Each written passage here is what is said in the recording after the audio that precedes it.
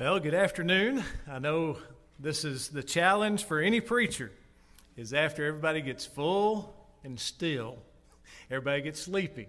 And so I'm going to do that about every 5 minutes and wake you back up, I guess.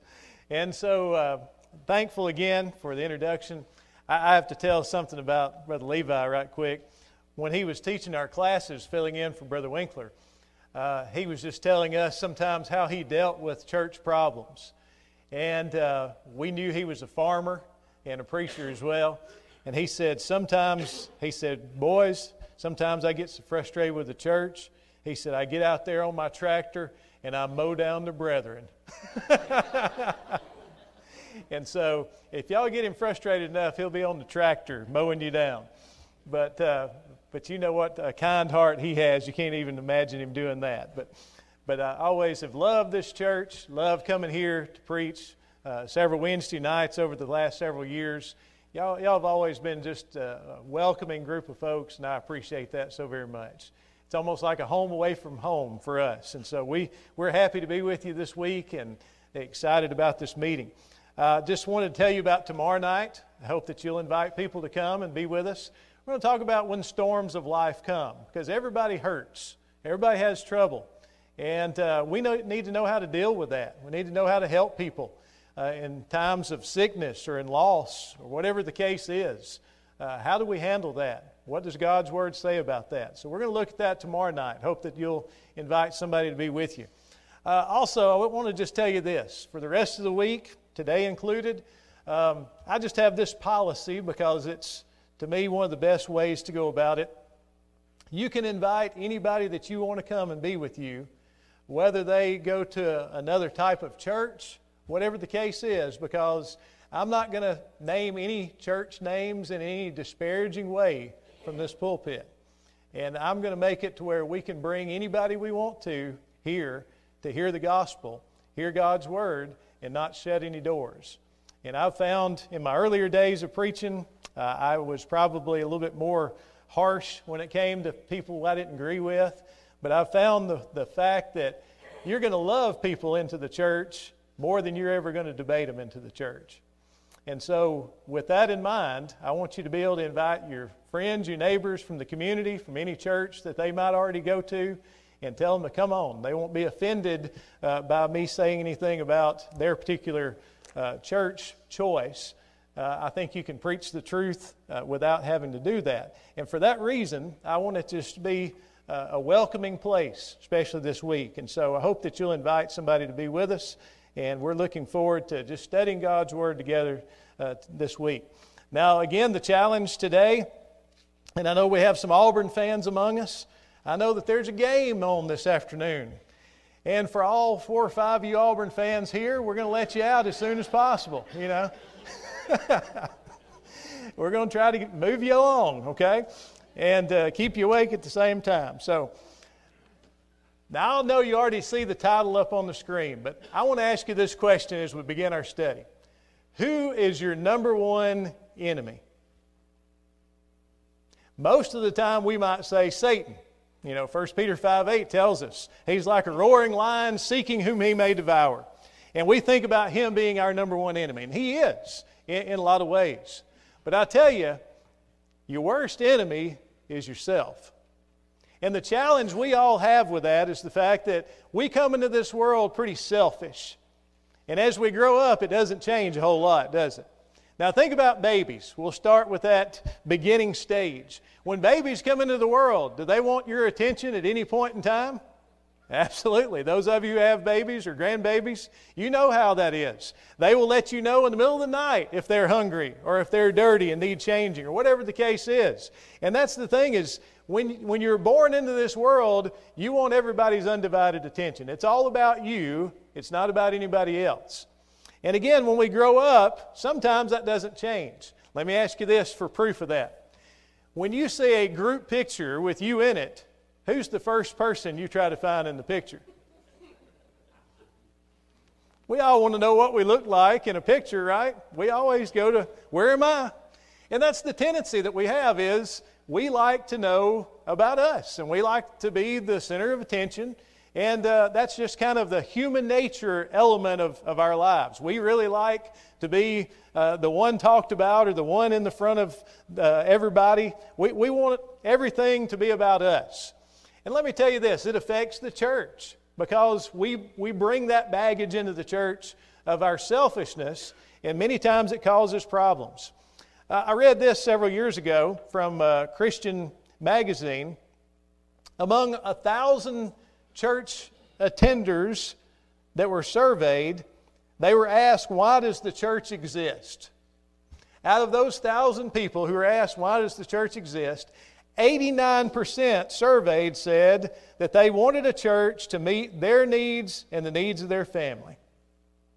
That's what they thought the church existed for, was to meet their needs and the needs of their family. Well, I know in one way we think that that's the case, that a church ought to be about, helping me and my family go to heaven. In one way that's true. But if we look at it from that standpoint, a lot of times we will shop churches until we find one that caters to what we want, rather than changing our lives to meet what God wants among His church. And so that's the challenge that we all have. And again, building on what we've already looked at this morning is the fact that we've noticed as we looked in class that we are expected to do things. We can't just sit around and just kind of go through life without really paying attention to what God wants us to do. We also noticed the fact that we ought to concentrate about being about Jesus and being like Him and representing Him in this world. But the main thing that's going to help us to do both of those things is to get self out of the way. Again, we're our worst enemies many times when it comes to that matter. And so, just like this case with people shopping for a church or wanting a church to meet their needs, we have that problem in the church many times, is the fact that we want the church to be like we like it. And the older we get, the more set in our ways we get. And we don't like these new songs. We like the old songs. We don't like these new songs that they're singing.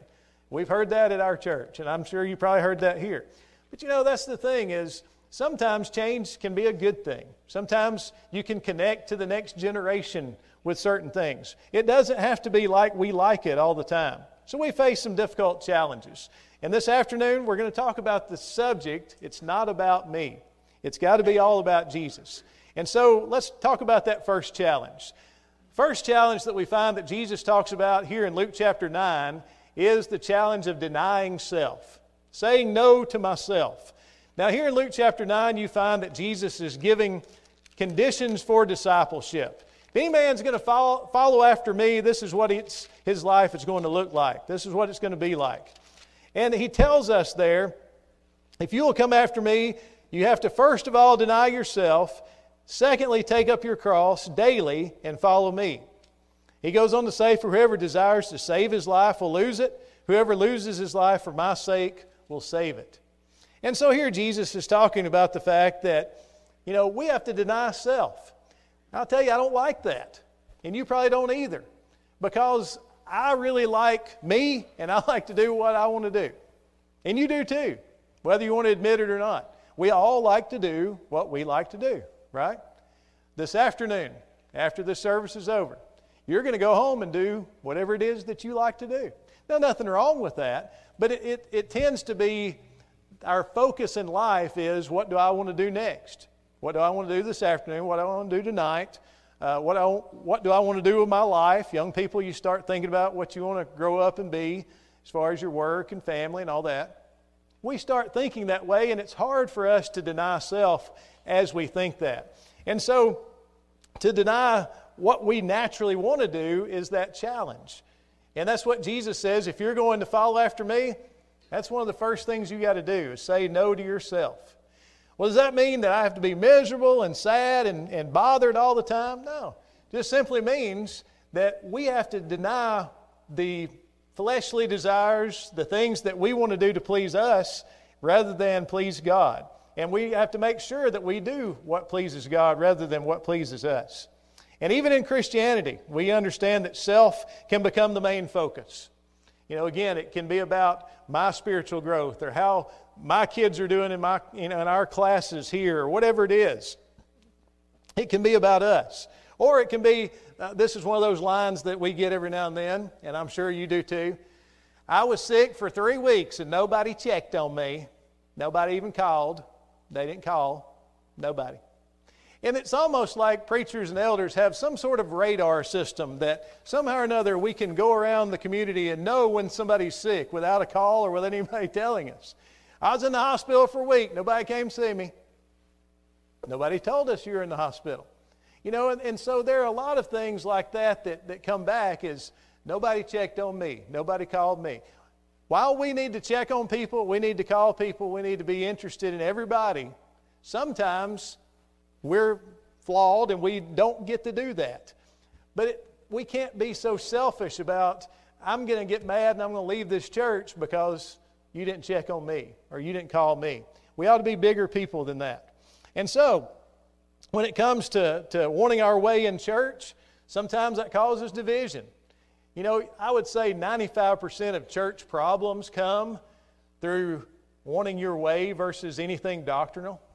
It's all a matter of opinion, more so than it is about what the Bible teaches on the subject. What color carpet I've heard of churches splitting over the color carpet they chose for their building. Isn't that crazy?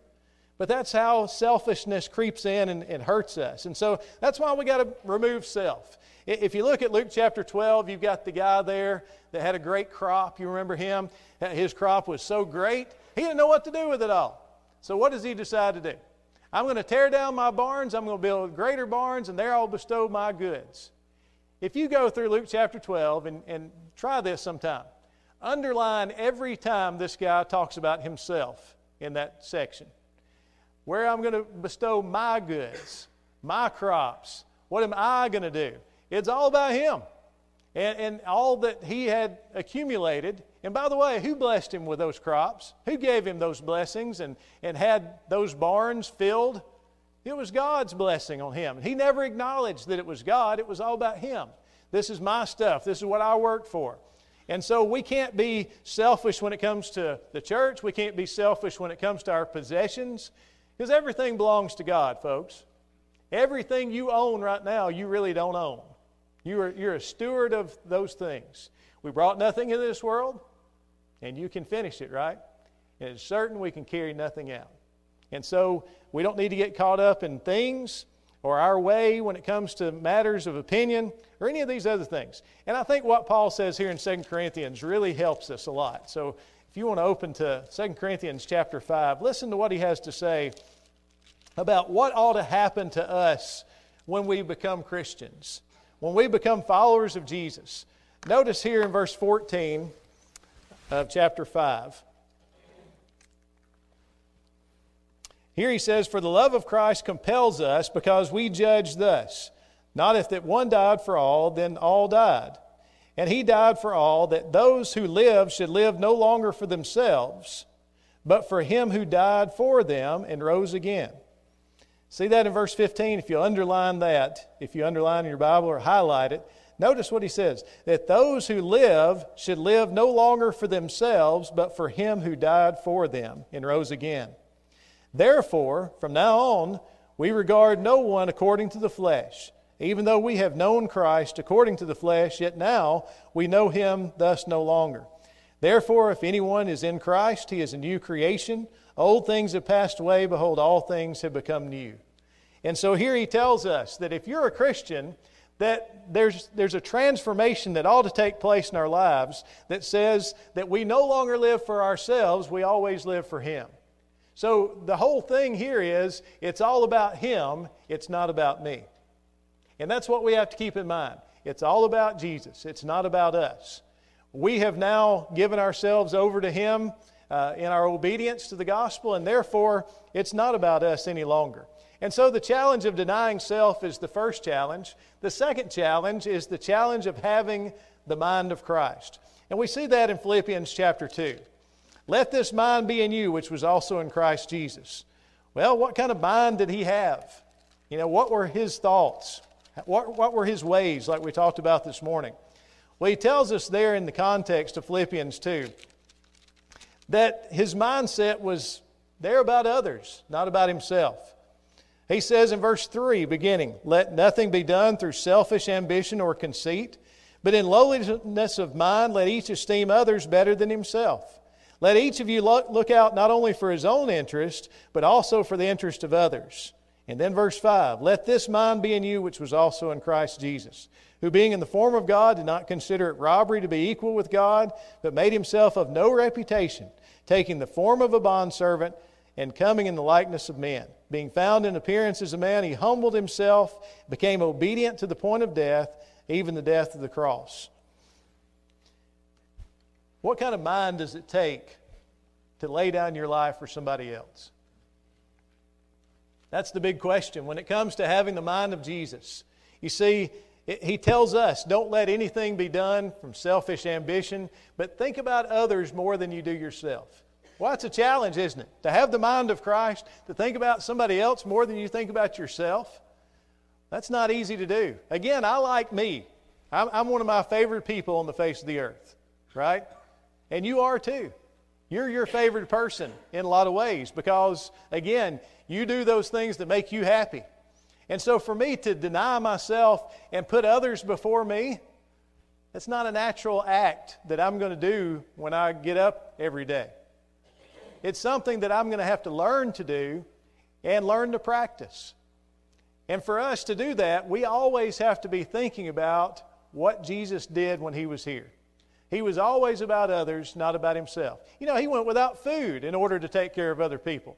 He went without sleep and rest. And there were so many times where Jesus could have easily said, I got to take a break. I'm out of here. I can't hold up any longer physically. But he kept on going because he was so interested in other people. And folks, when we get out of ourselves and we get into other people, a lot of our problems start to disappear. Because a lot of our problems are the woe is me problems. Well, I don't have this. Well, I didn't get to do this. Or, nobody asked me to do this. Nobody invited me to this. You know, if we start thinking about self and where we are and the problems we face, we end up in bad spots a lot of times. Matter of fact, most counselors will tell you the thing to do, one of the first things to do if you're depressed, if you're having some struggles, is to get out and do something for somebody else. Because that helps you not focus on all your problems. When you start pouring into other people, all of a sudden your problems start to disappear. Now they might not go all, away and disappear all of a sudden, but it does help when we get out of self and we start thinking about others. And that's what Jesus did. That was his mind. He was others-minded. And that's the challenge for us, is to have that same mindset, to be about others, to always think about others before ourselves. And I tell you, it's something that we got to pray about, something that we got to work about in our daily lives when we deal with other people. And it's very difficult for us to do that. And the main thing that should help us is this. As Paul says this in Galatians 2 and verse 20, it's really the theme or the answer to self-denial. He says these words, I am crucified with Christ. Nevertheless, I still live. In the life that I now live in the flesh, I live by the faith of the Son of God who loved me and gave himself for me. Crucified with Christ, nevertheless I live. The life which I now live, I live by the faith of the Son of God who loved me and gave himself for me. You see, Brad died on October 3rd, 1984. On a Wednesday night when he walked down the aisle. And John Rice baptized him in a baptistry at the 25th Noble Street Church building. That's when Brad Adcock died and where Jesus ought to be living. Okay? And whatever date your baptism was, that was the date that you said, it's all about him, it's not about me. Now what we have is a power struggle that takes place many times. And it's kind of like a television show sometimes that you see. You ever seen somebody driving down the road and all of a sudden somebody hops up in the window and they reach in and they grab the wheel and they're fighting for control of that car? You ever seen one like that? And what's the car doing? It's going right down the lane, smooth, straight. It's not going... No, it's everywhere, isn't it? It's all over the place. Why? Because you got two people fighting for control of that vehicle. And it's going to be like this until one of them gives up. Well, that's what your life many times looks like. It's all over the place because you're trying to take control of your life while Jesus is trying to control your life. And a lot of times it's us making a mess out of things. If we just let Him have it, we'd be so much better off. And so, sometimes what we want to do is we want to treat God like our co-pilot. You ever seen those tags? My next door neighbor, when I was growing up, he had a big old long white car. It's probably as long as this auditorium. And it had a tag on the front, and it said, God is my co-pilot. I thought, man, that's great. Well, I need a tag like that on my car when I start driving.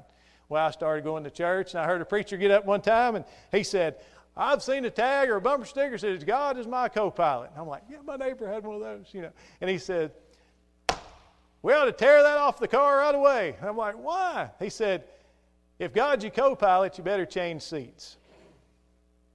And I thought, well, that makes complete sense. When we treat God like our co-pilot, what do? We turn it over to Him after we make a mess of things. We want Him to smooth things out. After He gets it all fixed, give us control back. Right? It doesn't work that way. It's got to be about Him and not about us. We need to relinquish control. Let Him control our lives and not try to make a mess of it of ourselves by being selfish and trying to do those things which we would like to do rather than what He wants us to do. Now, what I want you to think about, if we had the mind that Jesus wants us to have, the mind of Christ, if we're going to be a disciple of His and have that self-denial attitude, then that'll help us be a disciple of His. Let me ask you this. What would this church look like if everybody was all about everybody else? What would it look like? Man, we would be falling all over each other trying to serve and help and do. What would this community look like if this church here in this area were to be all about others out here? All about helping them. All about sacrificing your time and your energy and even your money to help somebody else out there. Folks, that's when we start making an impact on our community. That's when our churches are unified and we have such love for one another. It's like Jesus says, by this shall all men know that you're my disciples, if you have love one for another. And I always have found that statement interesting, because Jesus didn't say, by this will all men know that you are my disciples because you have the right doctrine. Never said that. By this will all men know that you are my disciples if you are faithful in attendance to worship. All that's part of it. But by this will all men know that you are my disciples if you love one another. And that means we got to get out of ourselves and get into each other and get into our community and do the same thing. And that will make a huge difference. Big challenge for us to do, but I want to challenge you to do that today. And what a difference that'll make in your life, how much happier you're going to be. You just don't even realize what a great joy it is to be about others, not about yourself. And so this afternoon, as you think about your soul, that's one area that you do need to be about yourself, is to make sure that your life is right with God. And after it is, then that's when you free yourself from being all about you and it's all about Him. So today, if you're ready to give your life to Him, we'd love to see you do that by obedience to the gospel, having that faith in Christ to move you to change your life and repentance of sins. Make that confession and be baptized because you're being obedient to what He has commanded you to do. Maybe that you are a Christian and you're just not living the life that's selfless. It's all about you and it needs to be all about Him. And you're ready to come back and give Him control. We'd love to pray with you for that as well. So if there's any need that we can help you with, we ask that you come right now as we stand and sing.